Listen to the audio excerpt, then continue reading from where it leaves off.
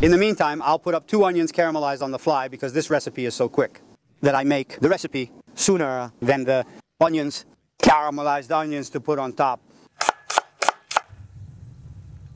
Extra virgin oil, 2 turns and mix often. Gabriele, what are you making? I'm making potato rosti, but then afterwards we make a sandwich. In short, all of a spectacular. Calculate a medium potato for each person. Grate the potatoes with large holes. If you don't have a grater with big holes, you do it with a mandolin and then cut it fine with a knife. A little salt, quite a lot of salt too, it comes with water afterwards anyway, and mix well.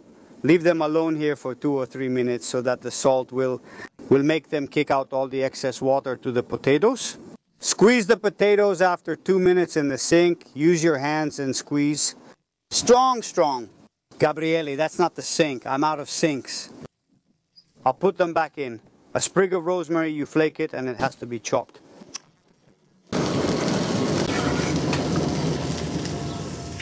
An egg, a little pepper to taste. Gabriele, but I don't want to use egg. Tell me, how can I do that? You put in flour, just very normal flour, whatever you like.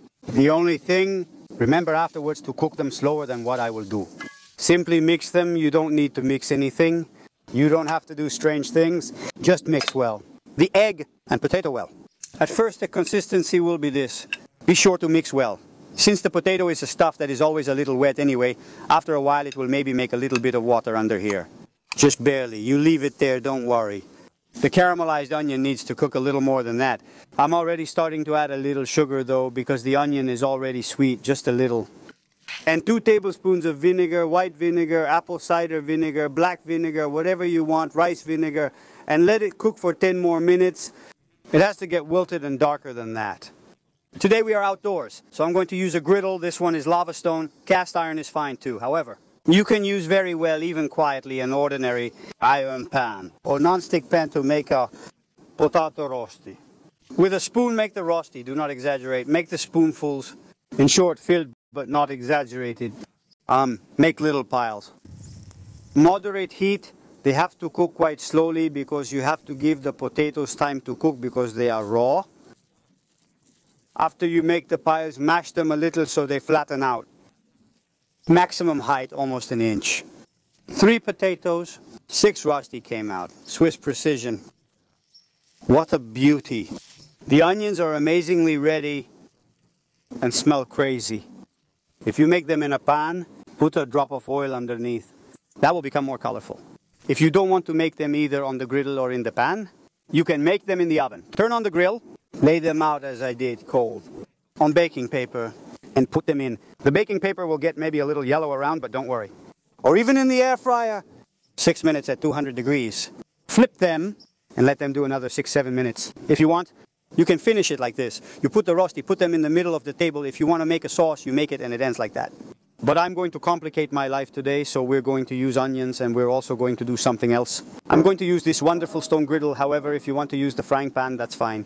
You remove the pancakes and still use the pan. A drop of oil, a little, not a lot, and 2 nice slices of bread. Loaf bread, ciabatta bread, whatever bread you want. Bread. The rosti, meanwhile, are cooked. They took about 12-13 minutes. I keep them here on the side because it's less hot here than here. The bread, when it's browned under slightly, but even more than that, according to your taste, I pull it aside, put it here. I put the onions back nearby for a moment so I'm comfortable. A little oil on the griddle or pan. 3 slices of cheese, scamorza or mozzarella, the one harder than the pizza, provolone, whatever you like. Turn it over after 30 seconds. Or if you want it more browned, leave it on longer. This is a griddle that hasn't even reached 200 degrees, so this junk. If you want, you can do it, otherwise use raw oil. I clean the griddle a little bit with oil, onion, like nothing else in the world. It's melted off. Off again. And on top we put 2, 3, 4, 5 rosti. I make 3. A little mustard or other things, even mayonnaise is good, but you know, mustard with onion, it's amazing. Do you see the cheese fugitive frying? So it has to be on the other bread and mash. Pull up and place on a plate. Also take the rosti and run away before they are stolen from you. Guys, I'm really sorry, but I have to cut it in half.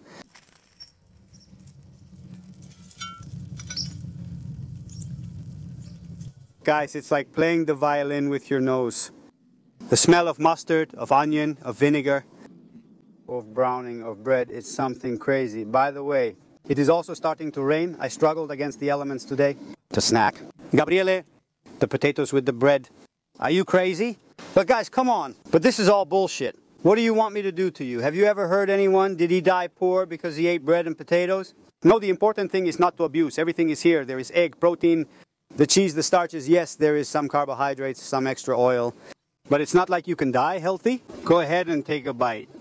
And by the way, the cholesterol friends, there's already the hot griddle on. Don't you want to put them on 2 slices of bacon and then throw them in, nice and browned?